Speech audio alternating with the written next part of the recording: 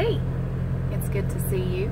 I'm sitting in a truck and I'm dying because it's really hot. It's already about 90 degrees outside and I just vacuumed this truck out and I'm sweaty.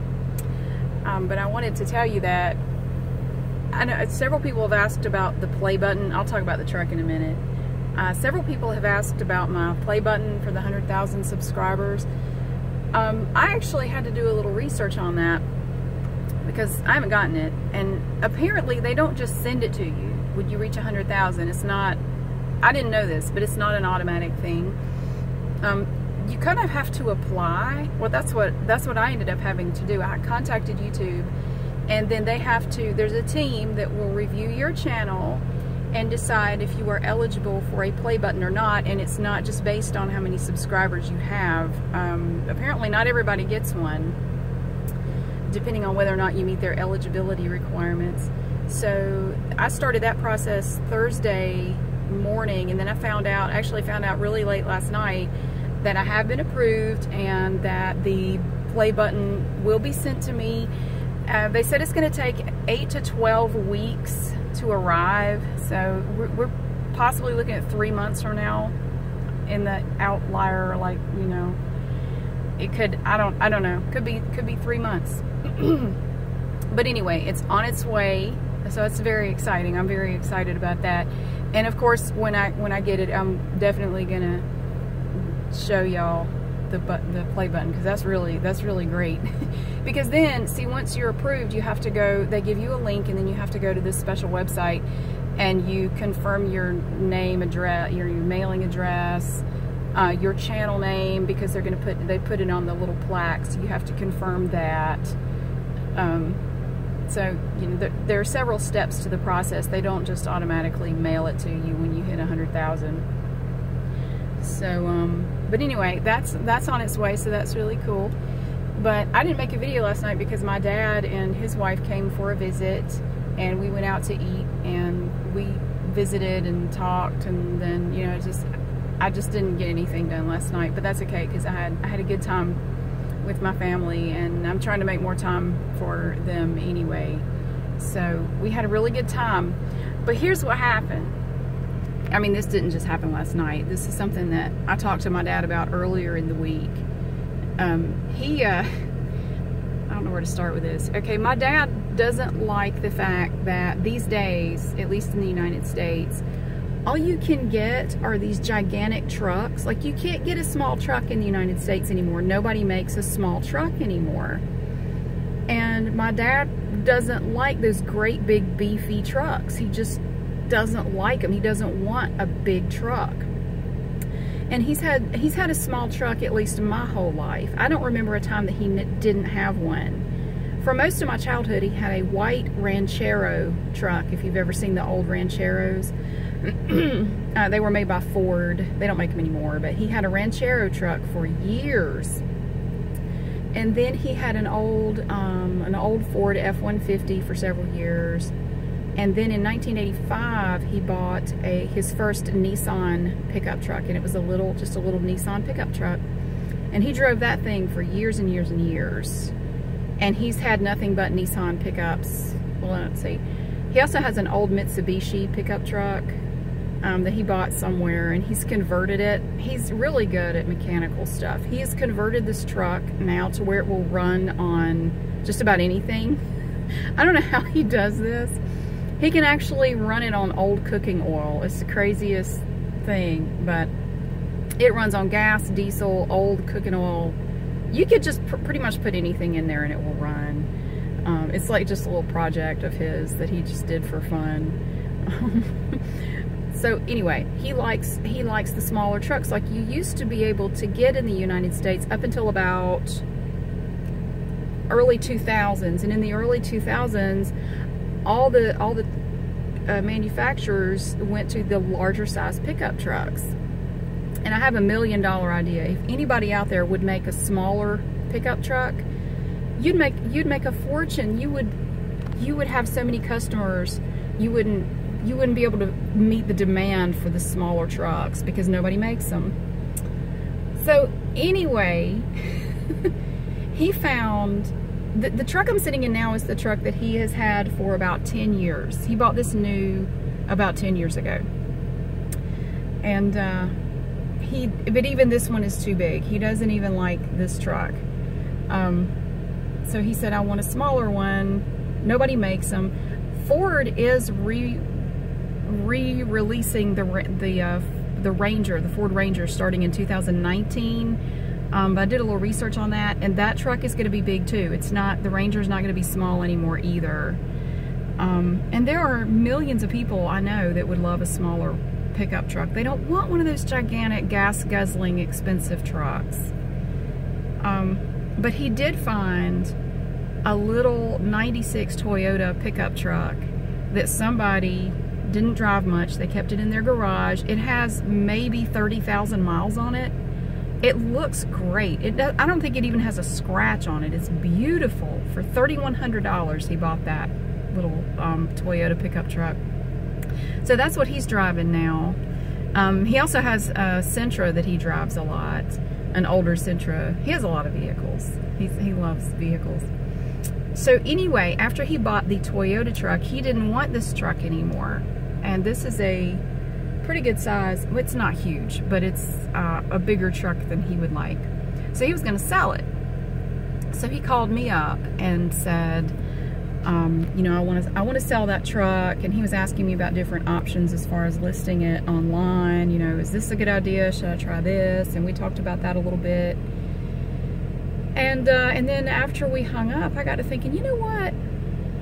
I've never had a truck. I've never had a truck. And there have been times in my life where I really could have used a truck, you know, to haul stuff, to move stuff. There have been times that I really could have used a pickup truck. I wonder how much, and he didn't tell me how much he was going to ask for this thing. He didn't say how much he wanted for it.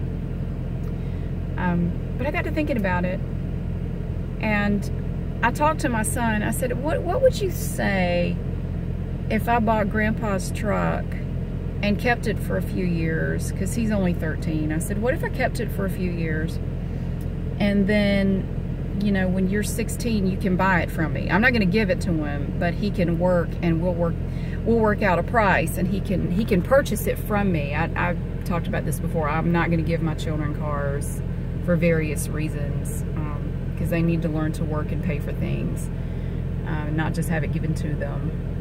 I think they'd take better care of it if they're actually having to pay for it too. And it teaches them responsibility. I think it's a multi-purpose little project. So he said, yeah, that'd be cool. I like that truck. And it is nice. It's really nice. Yeah, it's got 110,000 miles on it, and it's 10 years old. 11, maybe it's 11. I don't know. Anyway. So I called my dad the next morning. I said, how much were you going to ask for that truck? And he said, and he told me, and I said, and he said, but why are you asking? He said, it really depends on who I'm selling it to. I said, well, what if I wanted to buy it? He said, oh, that's different. I said, well, I don't want it to be too different. I don't want you to get cheated here. I want to pay you a fair price for the truck. So we negotiated, and I got the friends and family discount, but it was one that we were both comfortable with for this spiffy truck. And I'm sitting in it with the air conditioner on because it is hot, and I'm still sweaty from vacuuming it out. Now my dad uses trucks for work. He doesn't have a truck as a fashion accessory like a lot of people. He actually works, and he doesn't worry about how his truck looks. He's not worried if he gets a scratch on it or anything. It's not a concern of his at all. But I just spent probably 20 minutes vacuuming this thing out thoroughly. And you know what I discovered? I've actually removed it now. He has these, I don't know if I can even show you. He has these rubber floor mats in here. I got a package from a subscriber today. Okay, so we have these, I've got the air on, it's kind of loud, sorry.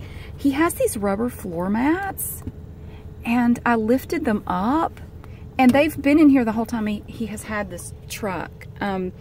He bought these rubber floor mats and put them down when he bought it new, and they've been in here the whole time. I need to spray them down, they're very muddy, but underneath that are the original floor mats, and they look like brand new. I mean, it's kind of hard to lift that up, but the original floor mats are in the front and the back, and they're like brand new. And under the original floor mats was the plastic, the sticky backed plastic that they put in here when it's new, that you remove it, that protects the upholstery or the carpet. That was still down in here, and it covered all of this. And he never even removed that. He's been driving this thing for 10 or 11 years, and he never even removed the plastic. So I have ripped up, I pulled out the plastic and tried to vacuum it really well. But under these rubber floor mats are the original floor mats, which is awesome. I mean, it looks like it's the carpet and everything almost looks brand new. There's a little stain right there, but yeah, he never even bothered to remove the plastic protective stuff that's on the carpet. I told you, he doesn't care. He doesn't worry about that kind of stuff. Oh, it's a 5-speed, which I do know how to drive. I drove a stick shift for 20 years, so this is not a problem for me at all. This was an extra benefit. This was an extra bonus because I want both of my kids to learn how to drive a stick shift. So I can work with both of them as they get older. We can work on learning how to drive a stick shift. So I think that's a great skill that everyone should have, but most people, especially young people, most young people today don't know how to drive a stick. So I want my kids to learn how to do that. So we have a very basic setup here. Oh, and we have manual. You literally have to roll down the windows. See? I love it. It's one less thing to break. And that was one of the main things my dad wanted. He said, I want it to be as manual as possible. I don't want any bells and whistles on this truck. I want it to be as simple as possible, because the less automated stuff you have, the less trouble you're going to have, and the easier it is to fix. And he's right. And this thing is cool too. It has 2 glove compartments. Like, you have one here, and then you have another little one there, which I thought that was kind of cool. And there are all kinds of little places where you can set stuff. There's a little thing up here. There's a little area there that has this rubberized stuff, so like I could set my cell phone in there and it won't slide around. And here's a little area here, and you have cup holders that are adjustable, like you can pull that part out and make it, you know, have a larger area to put your drink. My dad made this. He was telling me about it. He attached this ring in here, and what he was going to do was he was going to take an old pair of jeans and cut a pant leg off and put like a permanent little trash bag on here, and just use the pant leg, and this is the frame that the pant leg would go around, so he could just kind of lay it in the floor and have a little trash bag that he could take out and empty as he needed it. So I thought that was kind of cool. So I may still do that, actually. So in the back, now this is not a 4-door, but this is an extended cab, and we have these seats back here. I'm going to show you how these doors work. There are no power locks, which is fine with me. We have these doors here like this, and you can open it up like that. And so you even have storage here. And here, these are the original floor mats. And the plastic is actually still here. I did not remove it. But this is what was in the front. That plastic there, that's from when it was new. He doesn't care. So you have these little seats back here. Like this. These like little jump seats. So you could put some tiny people back there. My older son tried to sit back there earlier. It was so funny. Last night we took it for a little drive, and he tried to sit in the back, and he had to turn completely sideways because there was nowhere for his legs to go. So we have these cute little seats, and this little door here, like that. Oh. So I'm going to actually. We've worked out a payment plan for me to pay him for the truck, and so I'm really excited. I actually have a truck, and this is wonderful because I needed to go get some mulch today anyway, so now I don't have to use my new car to put it in the trunk. I can just put it in the back of my truck here. I'm so excited. Yeah, I've never had a truck. I have one now, so this is really cool. I can't tell you the times I've wished I had a pickup truck handy because I needed to haul something or move something kind of big or something I didn't want to put in my car. I wished I had a truck. So this is really cool. What else? I love the handles. Now see, when I'm teaching my kids, especially my older son, because that will come first, when I'm teaching him how to drive, I always call these oh shit handles. I have one there and there, so I can hang on for dear life, you know, because especially with him learning how to drive a stick, he's probably going to sling me around in here a lot. And of course, these are just to help you get in and out. I know that. You don't have to tell me that. I know that. I like this too. I wish my car had this. Okay, so you pull the visor down, and there's even a piece here you can pull out. Now, I don't know. That's probably common, but I've actually never had a vehicle that had that. So if the sun is right here, you can block it, and this one has it too. So anyway, I'm going to go get about my business. I did want to give you an update on the play button. I haven't forgotten about it. But I got to thinking, you know, I don't have the same address that I had when I started my channel. And where would they get my address anyway? Because when you create a YouTube channel, you don't give them an address or anything, like a home address. But I wanted to contact them and make sure, and they said, oh, well, you have to be, you know, you have to go through the qualification process. And oh, okay, cool, because not everybody gets them apparently. But the process has started. We are on our way, and hopefully within 3 months or less, I will have a play button, and we will open it together. I'm really excited about that.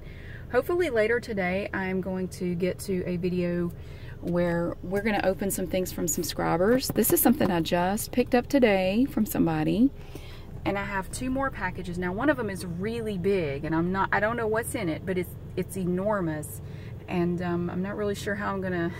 I don't have to sit on the floor and open it because it's pretty big.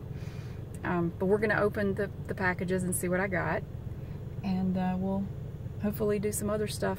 So anyway, thank you so much for watching, and I hope you have a great day, and I'll see you again soon.